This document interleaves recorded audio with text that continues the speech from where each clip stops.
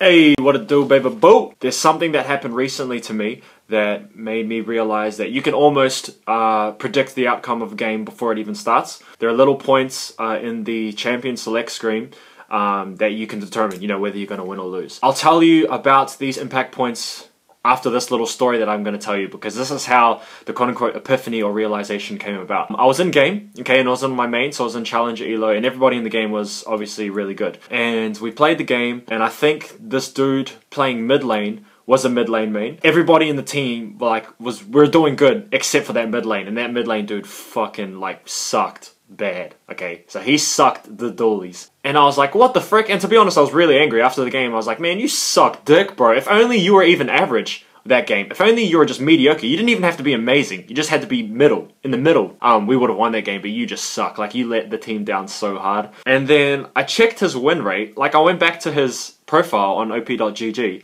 I checked his win rate, and he had a 30% win rate with that champion. And he had played the champion, at least 30 games. And he had a 30% win rate on it. And I was thinking, holy fuck. Why didn't I look at that before the game started and dodge? Why didn't I do that? He's our mid lane. He's one of the main carries. Why didn't I dodge as soon as I saw that he was a shit mid laner on that specific champion? And it made me think, okay, if I knew that piece of information before, what other pieces of information are there that I can obtain before the game actually starts that can determine whether I'm going to win or lose this game? The quote-unquote, what I like to call impact points. That's how I came about this realization in League of Legends, and these are the impact points that you can use to determine whether you're going to, most likely determine whether you're going to win or lose the game before it even starts. There are only two main categories, which are champions and players, okay, in the loading screen, or in the champ select screen. So, the first one is champions. With champions, okay, make sure that you, first off, don't have any stupid picks, okay? Make sure you don't have, the Hermedinger ADC, the Sona jungle, the fucking Nami mid. Make sure that you don't have any stupid picks. And if you do have any stupid picks, it's honestly better to dodge, okay? So next thing is to identify your team composition. Obviously, in my opinion, it's good to have a balance of both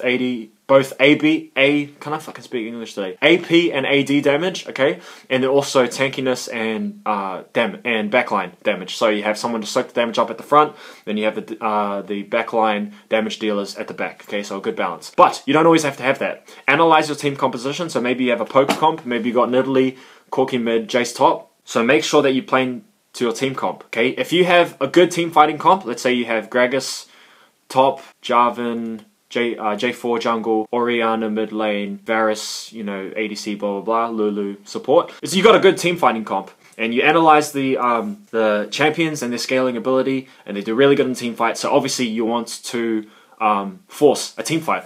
Maybe in the mid to late game phase, because that is your win condition, is team fights. On the other hand, if the enemies that you're versing is a split pushing comp, let's say they have a Fiora and then, I don't know, Syndra mid or some shit. They have a Fiora, so they want to play to the split pushing strategy and then wave clear mid or bot, whatever. So your goal is to initiate a team fight as fast as possible so that Fiora isn't, applying too much pressure at the top lane. And even if she does, you win the team fight, you push mid, you get the inhib, blah, blah, blah. So, analyze both yours and the enemy's win conditions, and play to your win conditions and avoid the enemy. So, the champions are really simple. To summarize the champion part, there is the champions, okay, make sure you have a good balance. Make sure that you don't have any stupid picks, and make sure that you play to your team comp's win conditions, avoid your loss conditions, and then play to the enemy's loss conditions and avoid their win conditions, okay? So that's the champion part. But the champion part, in my opinion, is nowhere near as important as the player part. The player part, influence points or impact points, are these ones. The first thing that I want to say about this part is the most important roles, in my opinion, that you need to have good players on is mid and ADC. These are the damage dealers, these are your carries.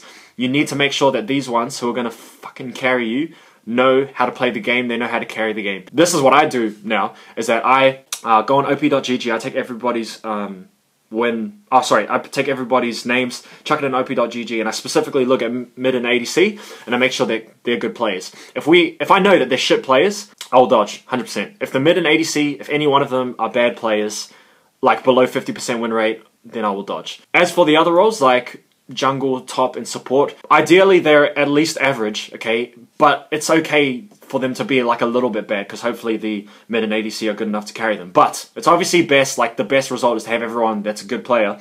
But if you look at them and maybe they swapped with the other person to give them their role or something, or if they're average or just a little bit below average, that is okay as long as you have the good mid and ADC players, okay? I hope that makes sense. The second off is that they're on their main roles, okay? So make sure that the people playing the game are on their main roles and make sure that they have good win rates. And then the last thing is that they're on their main champions, okay? Make sure that you go on to op.gg, you scope these dudes out, and then you make sure that the people playing are playing on their roles and they're on champions that have good win rates. When I looked back at that Cassiopeia dude, he played so many freaking games this season and he had a 30% win rate on Cass. I would have fucking dodged straight away, bro. Like, I should have done that. Make sure that the champions are, the players are on their main roles, they're playing champions with good win rates. In my opinion, good win rates is 55% or above. Yeah, and then the most important ones are middle and ADC. So these are the difference influence points. And then the last one is fucking you. It's you. It's to make sure that you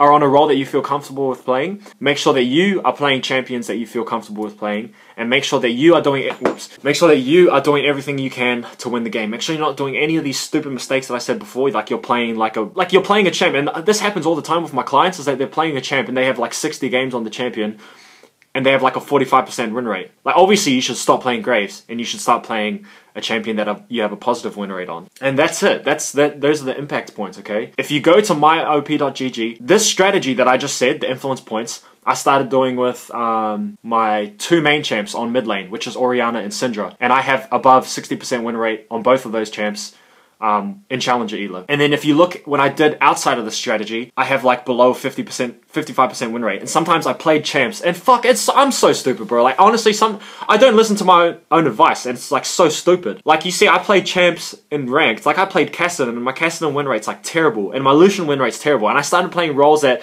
I don't even main anymore. I started playing champions that I don't even play anymore. And I went away from this strategy, and I just got bad results. So hopefully that helped you, okay? You recognize these influence points, these impact points, and make sure the majority of them check up, especially the middle and ADC are on good champs, good roles, and good players. I'll write these down in the comment section below, or in the description, so you can have a look for yourself. And yeah, if these don't match up, I dodge, okay? If these influence points or whatever, impact points don't match up, then I just dodge the game. With that being said, okay, it's not guaranteed that you're going to win the game, but you fucking 100%, like, the chance is so much more increased if you listen to these impact points. And remember that you still have to, there are still the in-game aspects that you have to worry about. There's so much variables that you know, happen in the game, you know, like shitty teammates, blah, blah, blah, but you can deduct that information, especially the shitty teammates one, from the op.gg account. You can find out whether they're a good player or a bad player. They might have a bad game, blah, blah, blah, but for the most part, you can find out all the information you need to know to win the game before it even starts. And that is the beauty of Hebedidi. So that's all I had for you. I hope you learned something today. Follow me on Twitch, and I'll suck you off. Have a good day. I love you. Stay beautiful. Shana Ducks.